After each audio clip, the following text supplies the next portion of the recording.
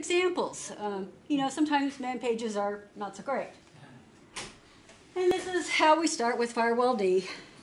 So I am going to try to switch over, if I can, to my little demo. I have these two VMs. Hey, Cathy? Yep. That isn't displaying. I think the presentation was scheduled to start at... Was it 250? I thought it was 2. It might be at capacity. So It was for capacity. Well, that's okay because we got to get it. We're still having technical difficulties. Okay. Is it 2:15? Do y'all want to wait? No. Can you help me with this? Why it isn't displaying? It's on the wrong screen. The trick is that you're actually on you have two screens, and you need to drag your VMs over to that display. Or turn mirroring on. Mirror? Yeah. Let's see. Which way? Ah, there we go. There we go. And how do I switch back and forth? You move the mouse. Okay, so.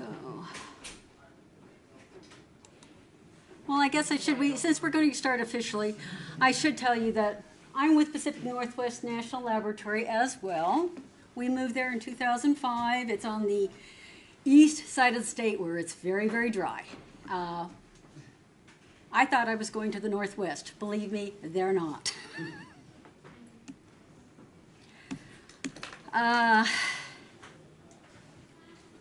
So anyway, this whole talk has gone over in multiple variations in my head. Even last night I was still going, I don't understand this. How can I explain something that I don't really understand well? And what I had to come through this process was, how do I think about doing firewalls with IP tables, IPsec? My background prior to learning IP tables was Cisco. You know, you have all your packets coming into this one funnel. Packet, read it, I got a rule. Match, no match. Come down, you know, all the way through, throw things out. It's just a very straight linear process. When you get to IP tables, you have a file that you look at. And I can go in and edit. My colleague can go in and edit. We're basically still going to stay with the same structure. Now, I have supported groups. When I went in and I had to make changes to their firewall, I only put my changes in at the top of their IP tables file because whatever they had going on, if I added it at the end, my stuff wasn't going to get executed. But support for IP tables, the concept of how it goes down is very linear. You've got a packet come in, then you match a rule, and at the first match, that's what the computer does. If it falls through, it's discarded. ipsec is a super neat utility. I learned about it a couple of years ago. People talk about using it for blacklisting. I use it for whitelisting, but not in the traditional sense of allowing sites in. ipsec was a utility developed to manage groups of things in NetFilter. It is very fast and efficient, but what I like about it is it reduces the number of times I have to go into the IP tables file and make changes there. Less typos. I don't restart the firewall. When I add an IP address to my set list, it does some basic syntax checking. So my commas get flagged before they ever get entered. And it takes effect immediately. I had a discussion earlier this week with a senior admin where I work, and he goes, well, you're obfuscating where the IPs are listed. You know, you have to go look somewhere else. Somebody could sneak an IP in there. My last comment to him after I talked about efficiency, ease of use, it scales super well. Not that I don't have a heavy lift compared to a website or something that's on the internet.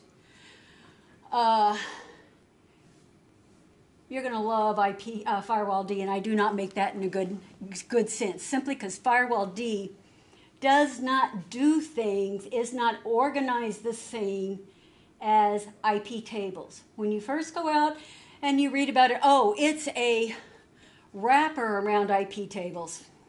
It's not what I'd call a wrapper, yeah. It's not a one-for-one. It does things very differently. It has some very different conceptions in here. Let's see if I can get back. You said I just moved the mouse over here? You should be able to just kind of. Moving. It's moving. It's not moving the way I want.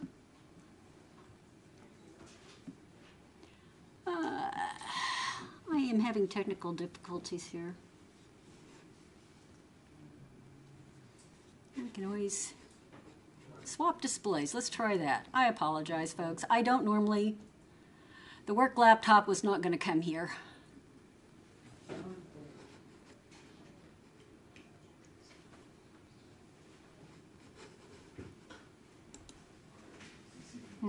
That's not.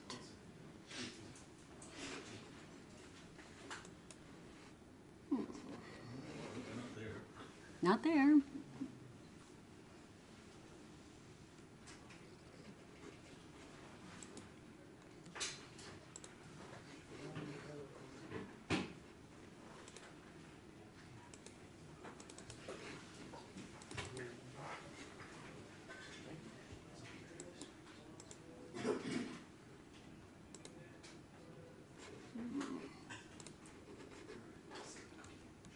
Well, when in doubt.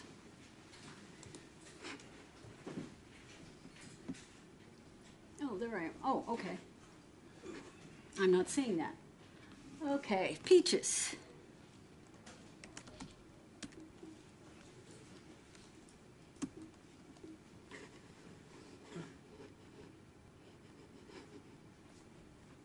Can you click in it? No. I can't barely see in it. Mouse is over here on the right. That far? Yep, there you go. Now you're off this screen. Would you rather try to run it mirrored so you see it on Yeah. both displays? How would you do that? All right, now. Another Mac user. Oh, yeah. Let's see where your settings are here. Search is on that side. Is it, oh, did it come up? Yeah. I think you're now. It's on here now. That's not the one we want. Yeah, mirror would probably be easier. Yeah, I'm gonna try to get here. Display arrangement. There you go. There you go. You should be good now. I did the same with one. Okay, there we go.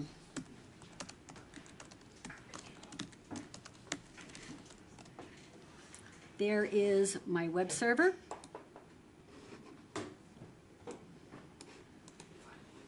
And Cream is my little client. This is not fancy. This isn't going to cover a lot, but this is going to cover basics.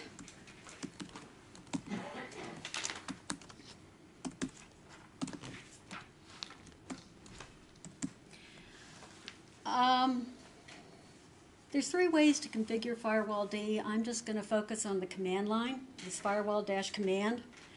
There is a huge laundry list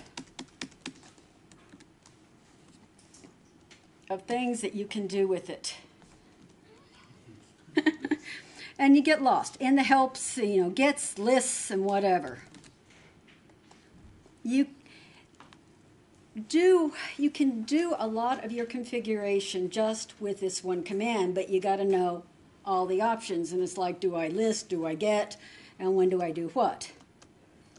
I could not find a good cheat sheet when I went searching online.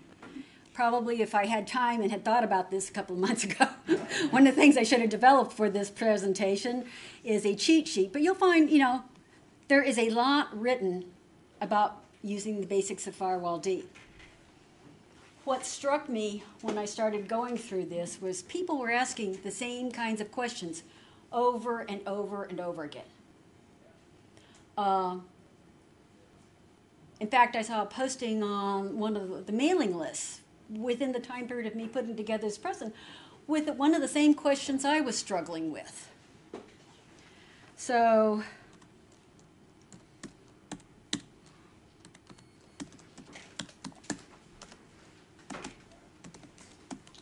and that struck me a lot. IP tables, you go learn your basic syntax. IP tables insert, IP tables append. source IP, destination IP, port, accept or drop. The learning curve for Firewalld is a lot steeper, at least that's my experience with it. It doesn't do things the same way. I struggled for a long time coming out, well, where do I do my logging? Things like that. Anyway, this is our firewall. That's all there is to it. There's a lot more to that, but this is where we start. We have a firewall. The That'll, people in the corner would like you to make it a bit bigger. Yeah. pardon? Control plus, make your terminal window bigger for the font The size. font size. Yeah. It's a virtual machine. Oh, VM. Might It's a be- VM. Might not work. Might not. There's under view there would be a zoom option up at the top. Yeah, maybe zoom. Yeah. Scale factor to like 200 or something. Now cancel and then scale factor at the bottom of view. Oh, view. And maybe you can scale it up. Yeah. There you go. This is kind of the default you get on a firewall when you start. First of all, Firewalld comes with a lot of preset configurations done for you. We'll get into that in a minute. But the little demo I'm going to have here is I've got a web server and I have a client.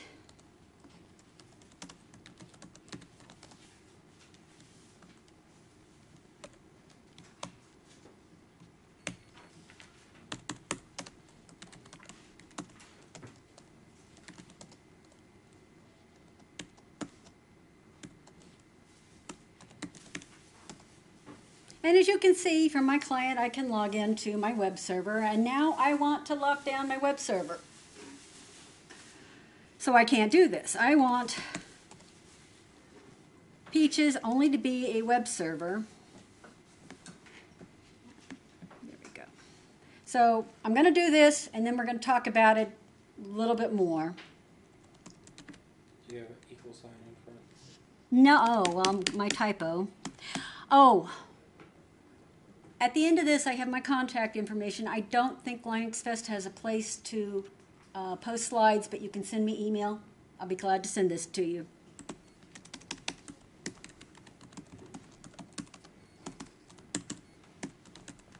I want to allow HTTP. So I'm going to add something called a service. A service is a predefined collection of ports and or protocols. So Firewalld has these added to it. I'm going to list everything I've got now. And you can see now I have a service here called HTTP. And what does that do? That says, well, now I will accept. I've always found difficult to find a list of these services. We can handle that. First of all, there's a couple of commands. Ultimately, Firewalld does everything in files. XML files.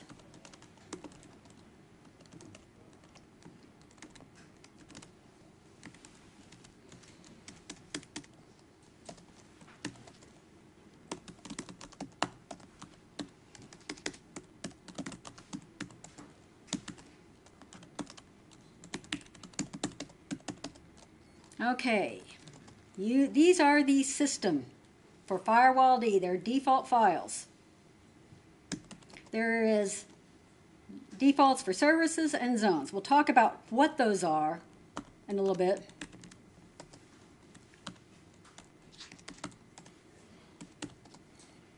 Lots. But there are more entering.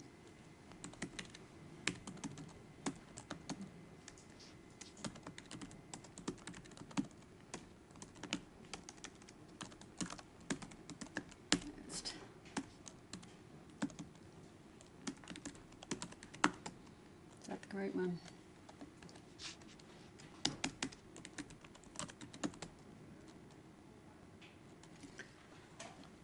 I'm going to need my cheat sheet in here. There's one for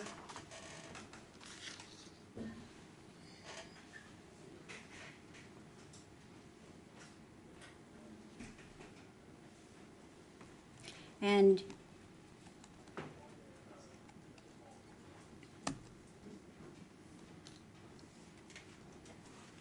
well, I'm either typing all or my cheat sheet is wrong.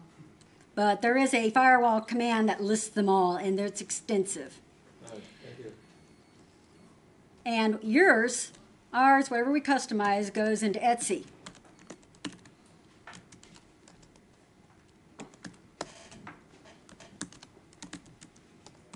Right now, I don't have anything in here. We'll talk about zones in a minute. So you basically have zones and services. So You're not typing.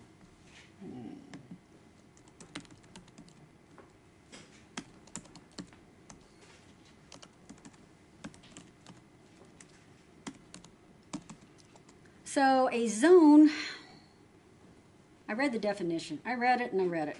And it sort of made sense to me.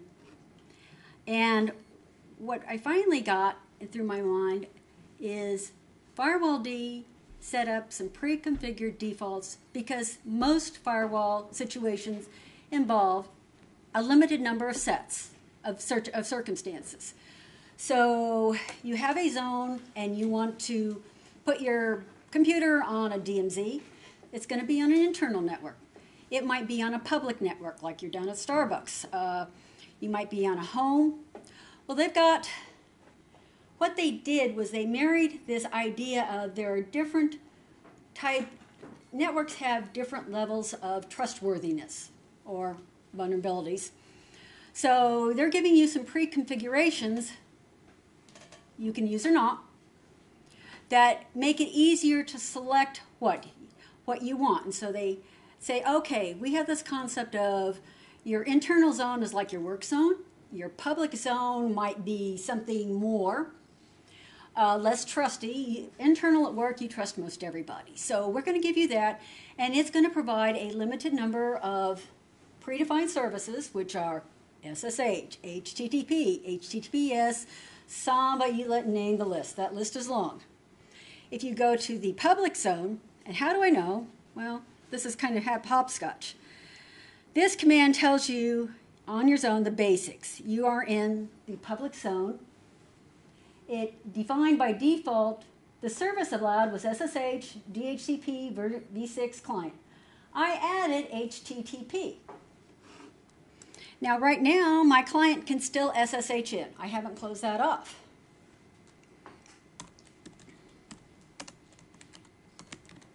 See if this works. And on my client, you now see I can get my little web page.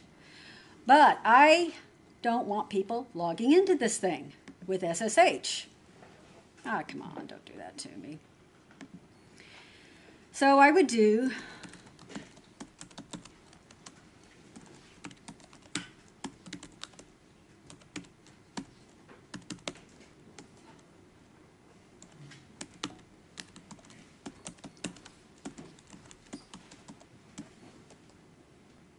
now I see here, in the service, I no longer have SSH. And if you go to Peaches, it says I can't connect.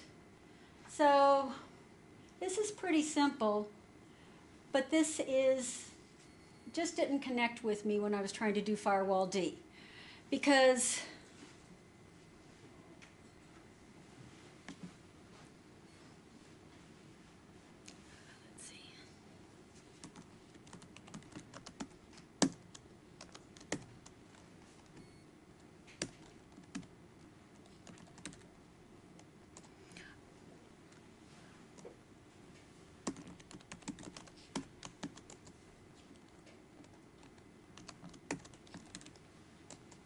iptables looks really different. The first time I hit this, I went, well, where's my stuff? You've got all these chains in here. How do I see what I have? And That's where grep comes in handy. yeah, well, you can't grep when you're looking for except for you got multiple targets. Okay, So now we see HTTP, we didn't know. One of the things that Firewalld provides for you is a runtime environment, which is what you're currently executing, versus a permanent environment. And that permanent environment is defined by what are all in those XML files. You manage all that through either editing the XML files directly, through this firewall-command line, and there's a graphical interface too, which I'm not going to talk about because I live in a server environment. I don't have graphics. Also, the graphical isn't going to be able to do you IP tables. So the idea with Firewalld is you have your runtime environment, you make your changes there, you see if it's what you want. When you've got everything the way you want it, you do this.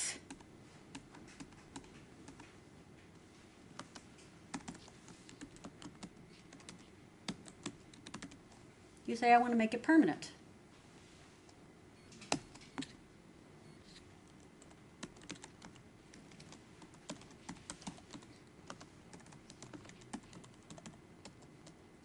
If I could type.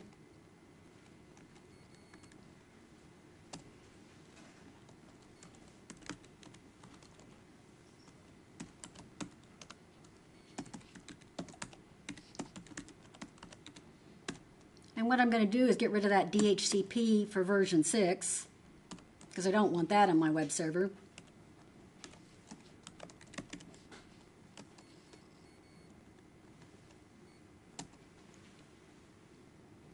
A couple of things here. When you don't have that permanent option, I'm just affecting the runtime. And if you read the documentation and you go to a lot of the postings on, say, how to,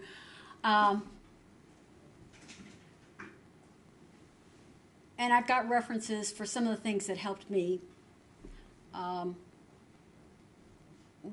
They say do that. So one of the first things I ran into, because of course I couldn't just start off with this basic little thing, was I ran into a situation where I had to reload. So you can't entirely use this runtime versus permanent. Get your, like they talk about in the documentation, get everything nice, save it one time and you're fine. There are some situations where you're forced to reload. So another thing is, once you've got a working configuration and you save it with that permanent option, and let's see if this has had enough time to update.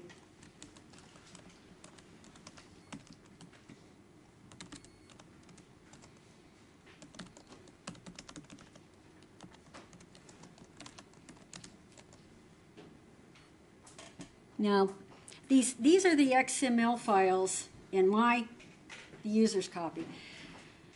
You can edit them directly if you want, and there's stuff online that tells you about them. It's not really hard to do. Copy one and go edit it. It's not a big deal. But what the neat thing is Firewalld will automatically refresh itself. And I'm not sure what the time period it was because I haven't timed it, but it's a few minutes. It goes into effect. But as soon as you do this,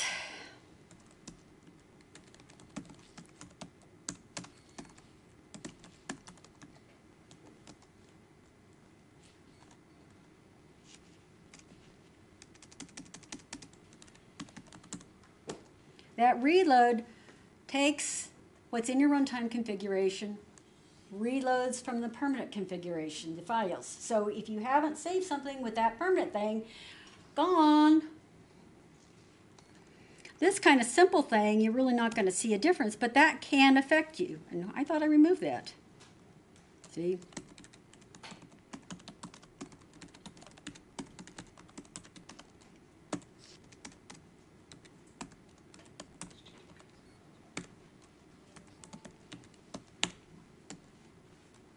Adding and removing services are pretty level at this.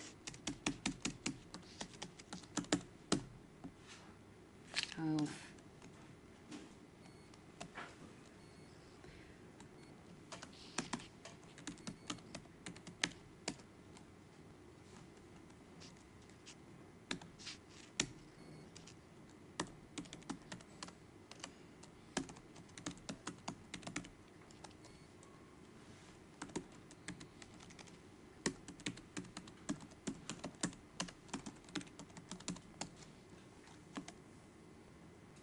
Now I've taken my runtime and I've saved it all.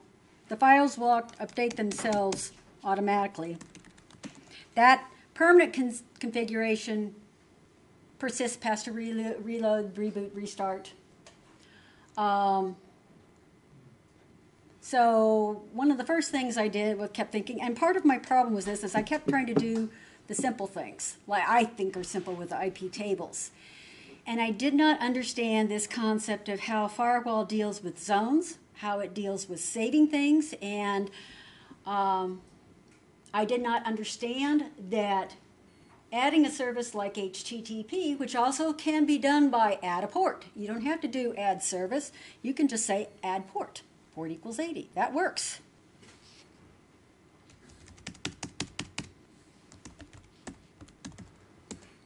And I really didn't understand this concept of zones.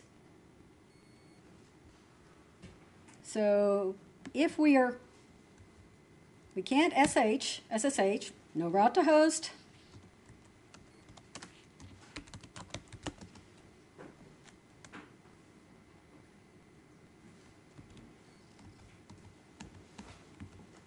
And we can curl.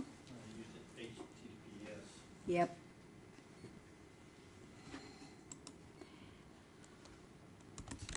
So you see how easy it is to start. I went from the services to ports. It makes more sense to me to talk about port 80. There's less room for error.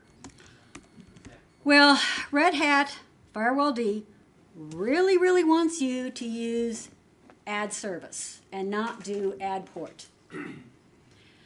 So the first line of setting up one is through this. And you can launch it through that, and now you got your little basic. But if you add back in,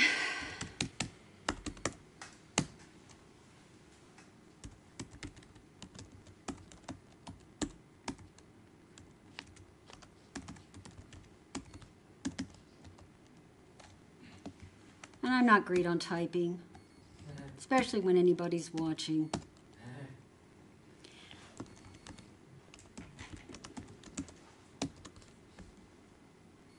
So if you look at this, I've got HTTPS, I've got HTTP, and I've got SSH. Well, look at this IP tables chain. Where does it say the SSH is coming from? Anywhere. When I was setting up the firewalls with IP tables, I've got a group of servers, we're internal. We still took the approach of limiting who could SSH to. I took it to heart about know your traffic. Limit what's coming in to what you want to accept. Don't allow just anybody. So I had spent a lot of time looking at IP tables, logging things to see what was valid coming in, because the most I got from the Oracle DBAs was I need port 1521, and past that it was up to me to figure out what else was being used. And yes, I could do netstat and figure out what ports it was listening on. But what I ran into was, only XYZ uses 3272. Nobody else should be using it. So I really took it to heart of trying to limit who could come in. Plus I got ticked off at our security department who was scanning the heck out of me, and I couldn't. So I learned how to drop things. Let's get back over to the presentation. Well, I'm not permitted to run NNAP where I exist in my department. Yeah. Only certain groups are allowed to do that, and I'm not one lucky. If you're ethical, it works great. If you're unethical, it's like stay away. Well, they used to enforce it a lot more than they do. But for me, so I never got in the habit of using NNAP. So I've talked to, we've got 3 groups where I work who are moving into firewall system D, actually. And I talked to the people, and I heard one very senior, I want to do it the right way. I haven't figured out what the right way is yet with Firewall D. So how do you verify it if you can't verify it? That's a good idea. You can do a TCP dump. You can go out and you can run a TCP, do a packet capture afterwards. You can just do what I did, So test you for can- 1 So you are permitted to use Wireshark, but not. No. Well, I do these days because things have changed where I work. But yeah, you know, there are still discussions going on how we're going to do this. I'm not externally available. The security people are saying I should have everything open to them, but they keep changing their IP subnet. You don't accommodate. Personally, they haven't told me that to my face yet, so I do drop them a different way, and I'm fixing to make that a scriptable thing. But yeah, you know, it's like, first of all, I couldn't log the way I was used to. Well, how do you log? I couldn't figure out what this zone configuration really did for you. How do you go from this service, which allows everybody to come in, to something more restrictive? What can I do and not do? And like I said, when I was reading about this, I would find postings, and people are asking the same questions. It doesn't matter. iptables has been around since like 1998, and Firewall D was released with Fedora 15 in 2005. A lot more history with iptables, a lot more platform independence.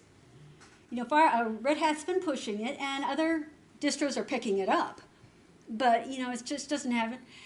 And if you read the documentation in Red Hat, and you read the documentation in Firewall and Fedora, yeah, it's there, but I'm kind of slow. I mean, it just didn't, they didn't just say, do this. And yes, that firewall dash command is simplified, but if you go read the man pages, it gets just as hairy as some of the more esoteric things with iptables.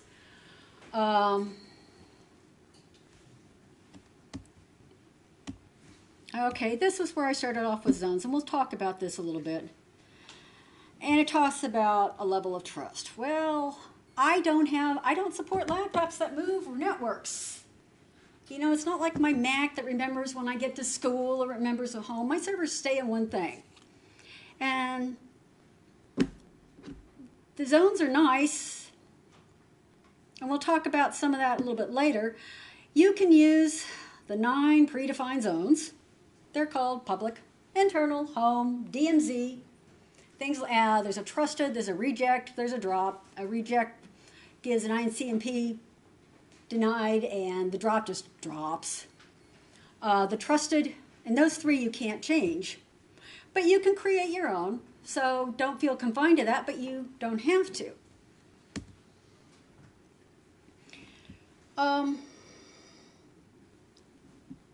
I read and I read and read. I got into this about traffic sources are designated either by your network interface or source IP. Let's see. I'm not sure if we can move back and forth real easy. You have to have at least one active zone. Now here's the catch on that. It doesn't have to be one with an interface in it. As long as you have found through a specific parameter called add source, an IP address or a network to that zone, it is active. I'm not quite sure why you want to have a zone. If you have only one zone, why you wouldn't have it bound to your interface. But one of my coworkers is playing around with that right now, and it works just fine. It just kind of threw me the first time I saw him do this, which was earlier this week. You do have to specify a default zone, so that if you have only one active, that's your default. You can define it in one of 2 places, the Nix script, or there is a file, firewalld.conf, you know, pretty obvious in that etc firewalld directory. I can see where this might be useful. So say somebody brings an iPhone or smartphone to a place of business, and then you don't know the MAC address of that device, but you assign it an IP, you can throw that in a zone and be like, you know, all traffic to and from that device is in this zone. And I read something written early on, this is really old, from Fedora, where the idea was that Network Manager would manage your interfaces, would manage which networks they were on, and would be sort of like when my Mac goes to school, it recognizes the school network or things like that. Yeah. My servers don't do that.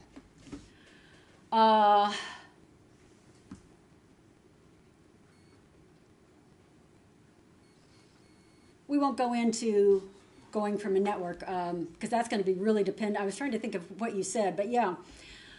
And there are cases for using multi-zones, but we're real simple folks. We're just trying to figure out what the heck this is.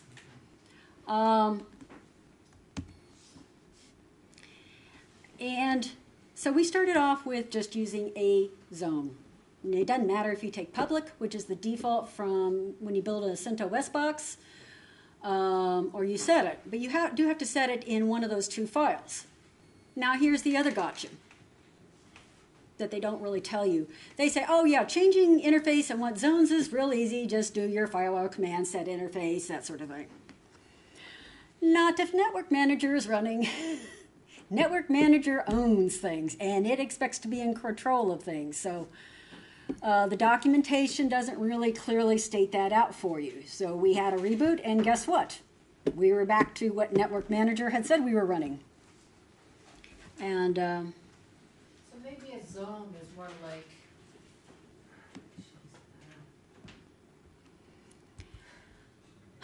it gets to be just, I had it and I lost it. yeah, and that is kind of how I've been with this, and it's like, what is going on here? Why doesn't it act like the way I think it should act? Because I'm with Open Route, which is firmware on my router, and it's got zone. So it's Yeah. got my internet zone, it's got my internal zone, it's got DMZ zones. You can assign various zones. And that is a more advanced usage of this. Yeah, But okay. Fair enough. you are not going to see it when you go into the entry stuff of how to, And each zone can have its own rules, firewall rules. yeah, oh, So- not it can, Yeah, it does. does. Yeah, yeah. See if I could type. Right. So a smartphone on your firewall, you don't want to have the same rules as say a Well, no, server. you don't. But let's start off simple on this, going, what is all this doing? Sorry, I'm jumping ahead. No, well, that was my problem. One of them, many of them, is I started to try and do what I typically do. Yeah. And I had a conversation with a gentleman, well, I can't get around this logging. How do I log it? It doesn't log, I tore my hair out a lot if you can't tell that. If you look at this, is this the one high up? You can see interfaces. But you can define a zone without an interface. All you have to do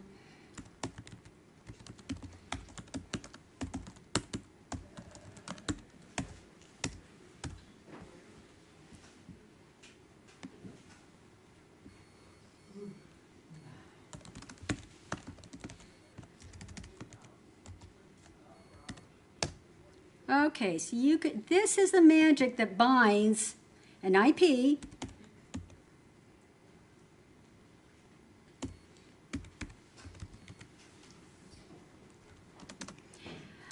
and I'm going to throw one in here that I haven't talked about.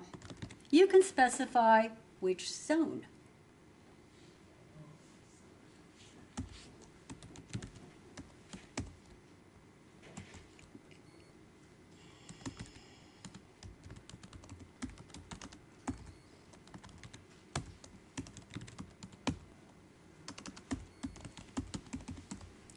So these double dashes would kill me. So now I have my internal zone, which we haven't looked at yet, mind you, but it says 10.0.2.15 can come in. It's bound. It does not have an interface. Yeah, this makes a lot more sense to me because you know that network. And there are so many lists and gets, and I'm still struggling with it. And At least with Open Route, you attach a network to a zone. Like my WAN network to the WAN It's, zone. it's Right. get active. yeah, And my LAN network to my LAN zone, and so on and so forth. now I have 2 zones. And And- my guest network to my guest zone. I mean, these are examples. And now notice that since SSH was defined for the internal zone, that's a default. Again, you can use all of these defaults as is. Other people just start off with their own zone saying, I can't touch them. Doesn't matter, your preference. If you're looking at Fedora, in fact, when you do this install, they provide another zone for their stuff to use. You know? So you look at that and go, oh, okay. I'm not too sure about this zones, but why would I do it? Because where we are at, we're just doing one zone. There's some advantages to that.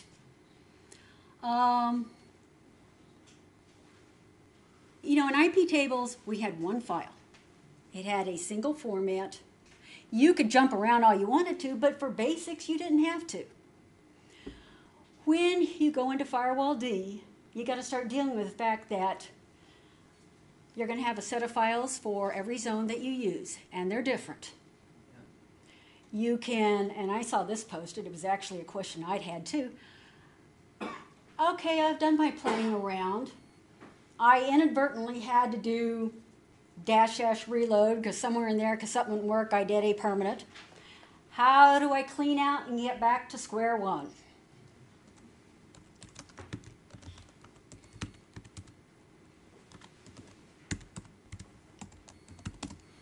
Well, you can make a copy of your public, or if you're using an internal, and just copy it back in. If you have any files in the services, you just delete them out. You can copy files from that user like Firewalld, whether it to be services or zones, and you're back to square one. And I went, oh, that's too simple. Why didn't I get it?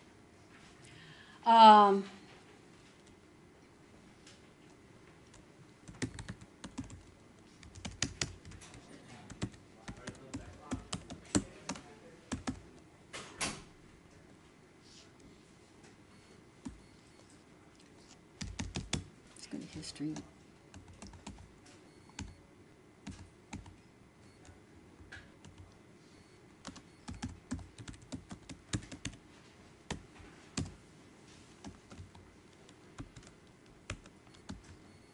Right, so use case would be, you don't want your guest zone to access your local network zone, but you do want it to access the internet zone. That's one use case. Yeah. This was just, could I set up something that went back and forth and didn't have all the defaults that I get when I get a new VM at work, so I can just see where things are going. And I could add, and I could. So let me show you one thing in the sense that Firewalld says they have all these services you can add. But you can go in and do add port. And I'm not going to set up Samba. I'm just going to show you what I did and found out Samba didn't work.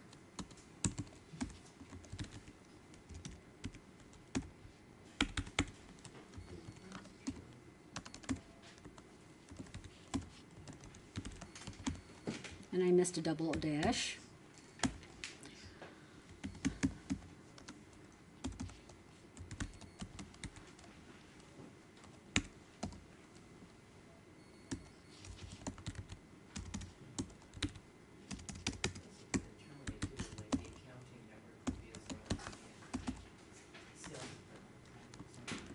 You got to be careful. Some thought. There are some examples online, nothing recent, by within I mean the last year or so, of doing multi-zone. There's some real good advantages to doing that. There's some real downsides. We have more control, I see. You can, and it's a nice way. It looks really nice, and it looks like, oh, I have really organized my stuff well. Performance impact.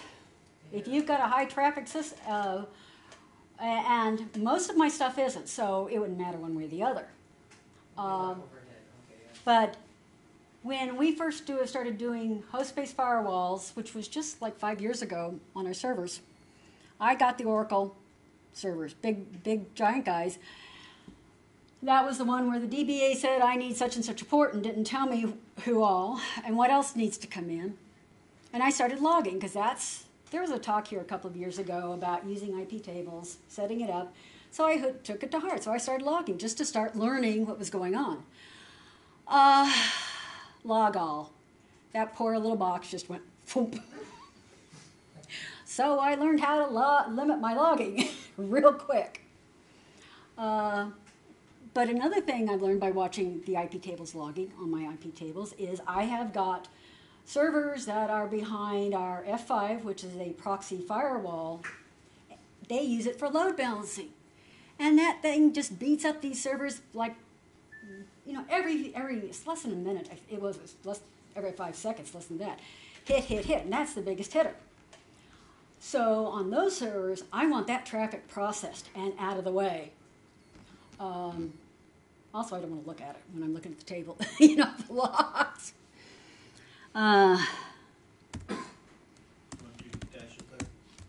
Yep.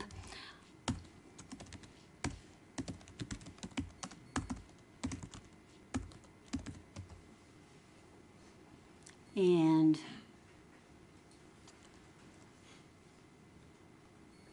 that's interesting. That pulled Samba client. This is what I get for working on one Rail hat and trying to do on a different distro. Let's do this another way, and it will take it to our next.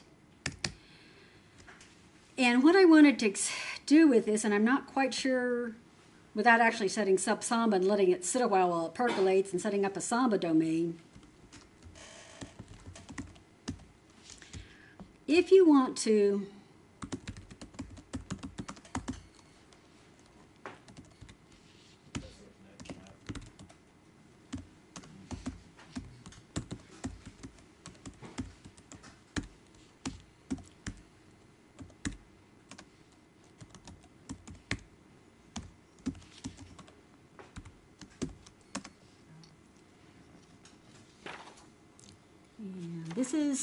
I'll get you to this in a minute. This looks hairy.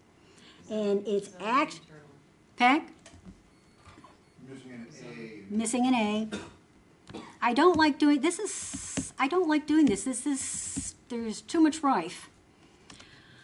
But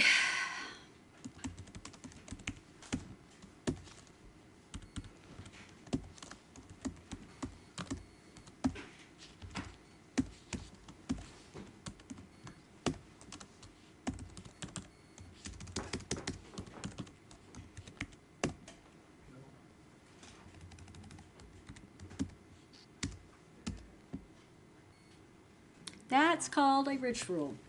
We'll take a look at the syntax in just a minute.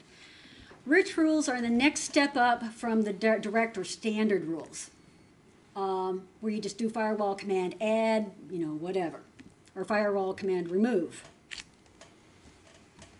And that,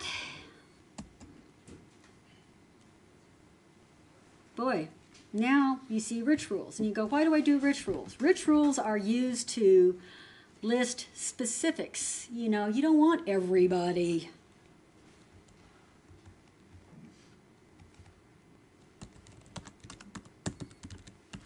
Now, this is just, in a real network, I just started doing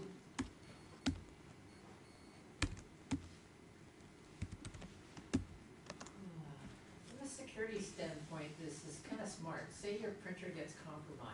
You don't want that printer zone access to your accounting zone. It protects your accounting network from being compromised. Assuming you have your printers on a different VLAN than the rest of it, than your accounting. Okay, let's go back to here, and we'll get. I'm just trying to put my head around. Like, Yeah, you're actually. I jumped over into that end before going through this. Right. This is just a long laundry list, do a man, firewall command, you can't remember the typing, This is pretty simple, but it's like I got hung up with, I don't want everybody SSHing into my servers, because that's not how we had it set up into RHEL 6. Yeah. And the syntax for the basics, add service, remove service. Get services, the one I couldn't remember. And let me introduce you here another concept. Firewalld is a work in progress. Yeah. Okay. This changes between releases.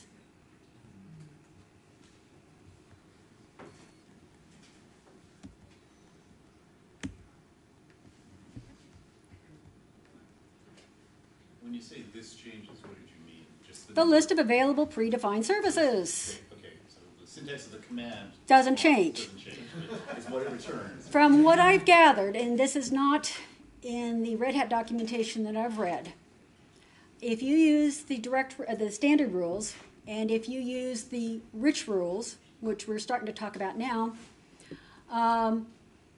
if Firewalld gets upgraded, it will support that. There is another class of rules called direct rules, and that direct rules, you simply insert your own IP table syntax directly in there. Firewalld doesn't track those changes.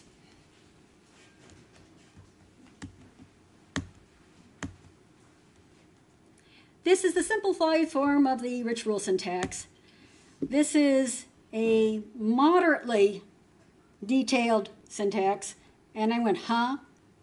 But this actually isn't as hairy as it appears to be on first appearance. You can get good examples from the man pages.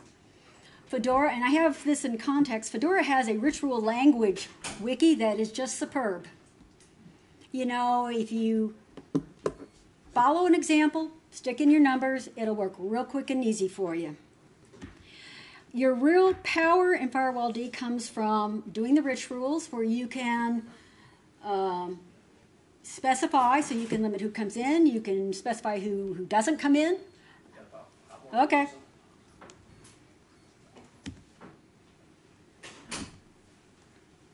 Can you edit IP tables directly in a Firewalld setup? You don't have it anymore. It doesn't. It's not writing the. Yeah, you can. You don't have an IP tables file anymore. You do have the XML files for Firewalld, and yes, those you can edit directly. That is a legitimate means of updating things, is edit those files, create your own. You can still run the IP tables command. You can write the IP tables command, yes, to look at things, but you don't have an IP tables file to edit. IP tables cannot execute while Firewalld executes. They are mutually exclusive. Yeah. Firewalld does use IP tables, but not the IP tables.service. So if you look, you will see one of the IP tables packages there, but not IP tables.service. So you can't edit, there's no file to edit. The direct rules, do they end up in XML anywhere? Yeah. They do? Mm-hmm. And that it's the Firewalld directory. When you said it doesn't track those, can you clarify? Firewalld, okay, isn't everybody sort of familiar with IP sets? Okay, it's just a nice way to add things so you don't have to type all these commands. You get it down once and then you just deal with your IP addresses. So this was what this was. I really like IP sets because it makes my life easier because I'm a lousy typist. Direct rules. After, let's see if I've got another example. Oh, here's the big thing you got to do for logging. This is where I started off with how do I log. Rich rule is where you get into logging. You can only log that rule. You can either log the acceptance or the drop. It doesn't log anything else.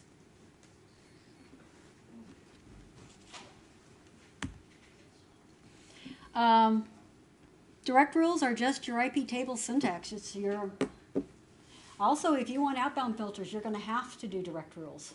But Firewalld just passes that on to net filter, and it doesn't track any changes or whatever.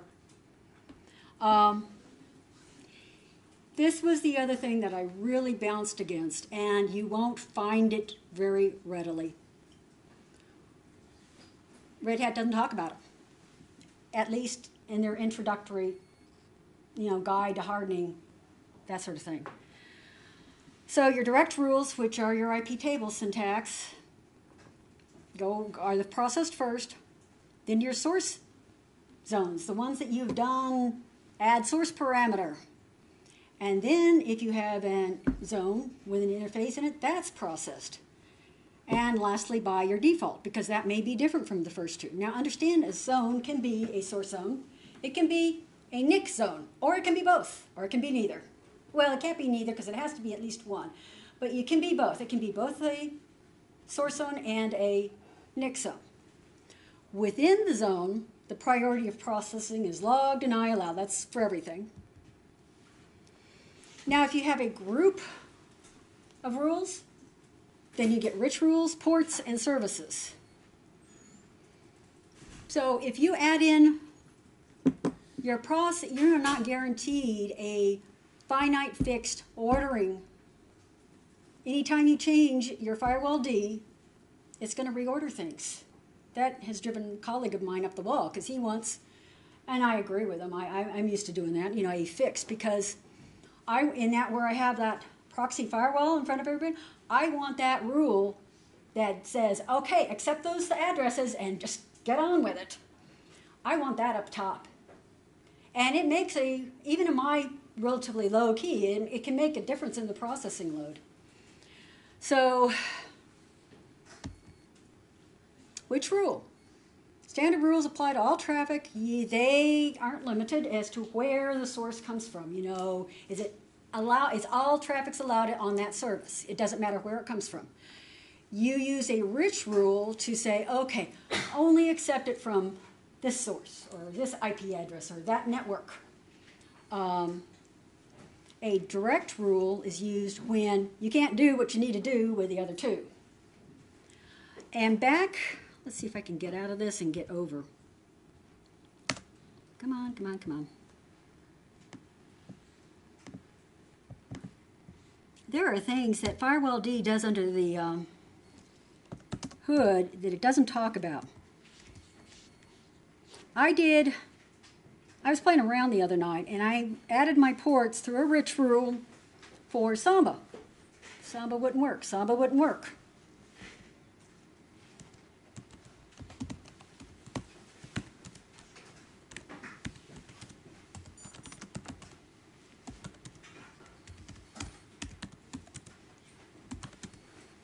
XML files. I ran into connection tracking modules. We have to use those, specify those when we run on our FTP server. But, in IP tables, I just mentioned the ports, and my Samba works and anything else. Firewalld doesn't. And it doesn't tell you you have to have this. You have to look at these files to know that you also have to load a connection tracking module. So, my rich rule opening that port, it just didn't work until I looked at this file and said, oh, so since we were real short of time, I knew this was going to be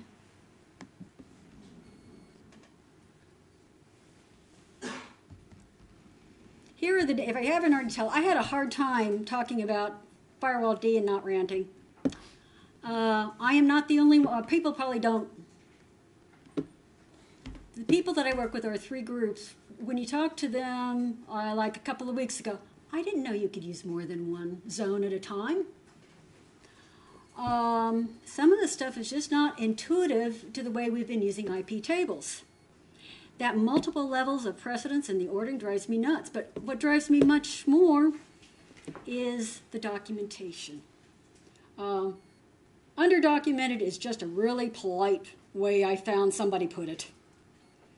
Another thing is if you go and start reading other people's postings, just be aware that what they say may be applicable to the version that they were using at the time they wrote it. I mean, I'm reading really old posts trying to figure out how does this all fit together. I read one on this multi-zone thing, finishing up. You gotta wrap it up. Okay. And it said you couldn't have a zone that you couldn't have at least one zone without an interface. Wrong. It works just fine with no zones in an interface, as long as you have your active zone being a source zone. You do have to have an active zone. If you have one zone, that is your default zone. Documentation just doesn't get updated in a timely manner, if you can find it. Stuff that really tells you what's going on under the hood. There's a real lack of transparency. They tell you don't use the direct rules. It's too dangerous. It's the only thing I've been able to find on Red Hat's site about not using IP table syntax. And I'm going, well, you know, yeah, I've shut myself out and had to drive to another campus to get into the console. Who hasn't? I've taken things down. Yep, you learn real quick. Well, now they're telling people, no, well, don't use it. It's too dangerous. But the catch-22 is there's only some things you can do with direct rules. And Firewall leaves you no, Firewall D leaves you no alternative. If you want to filter your outbound traffic, you must do it through a direct rule. Firewall D applies to incoming traffic by default. If you want to specify a fixed order of processing for whatever reason, and if you are in a high traffic zone where you've got a big load and you really want to get rid of that load quick, you must do it through a direct rule. Again, work in progress. From Stack Overflow. It just isn't intuitive. It doesn't fit into how we were taught to think when it came with IP tables, with Cisco. Just the typical bring in a packet. We have the next group coming in. Okay, I'm out of here. Email me. I have some good references in here. And I apologize for jumping through this like this. It should have been more appropriate to the time. Thank you very much.